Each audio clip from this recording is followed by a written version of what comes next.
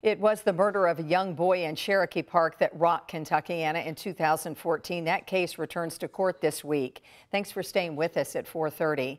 The suspect, Joseph Cambron, charged with killing 12-year-old Ray Etheridge. The I-Team's Derek Rose with surveillance video we're seeing for the first time in other details about this case. So troubling. It really is, Rachel. You know, this video was one of the clues that police said at the time was very critical to their case and helped them solve the case. A surveillance video that shows 21-year-old Joseph Cambron with the 12-year-old Ray Etheridge.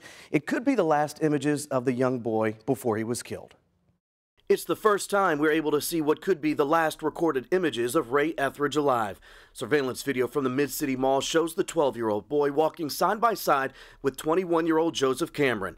There's no audio on the recording, so it's unclear what the two are discussing, but there does not appear as though there's any animosity. In fact, according to police, the two knew each other from time spent in and around Cherokee Park. Both, police told us, were homeless, and Cambron had a camp set up at the park. Police tell us the Mid-City Mall surveillance video is what led them to Cambron.